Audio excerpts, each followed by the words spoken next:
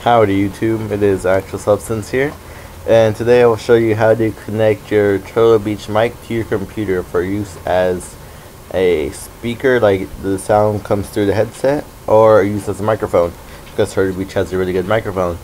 So, what you need is three things. Maybe four things. Your Turtle Beaches. 1, 2. The Turtle Beach cord that connects it to the Turtle Beach headset to your controller. 3. Where is it? That white console right there. This thing right here. You need this. And 4. Wait for it. And this little doohickey we got here. So this thing is all you need to connect your Turtle Beaches to your computer. And what is this, you may ask?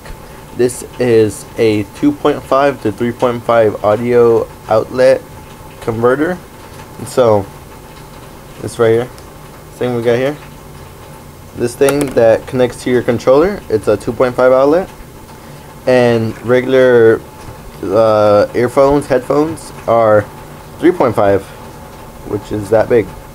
So what you do, you can buy this little doohickey at Radio Shack, Fry's Electronics, anywhere electronics are sold. I bought this for $6 at the Radio Shack down the street from my house.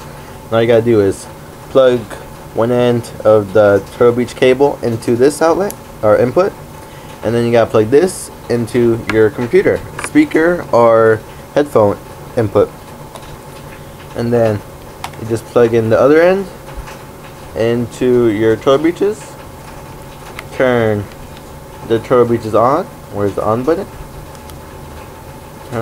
And then lastly, all you have to do to make this work is, because I have X41s, you need to turn this little thing on, and then you could record sound with that, or you can use it to relay sound, and that's all you have to do.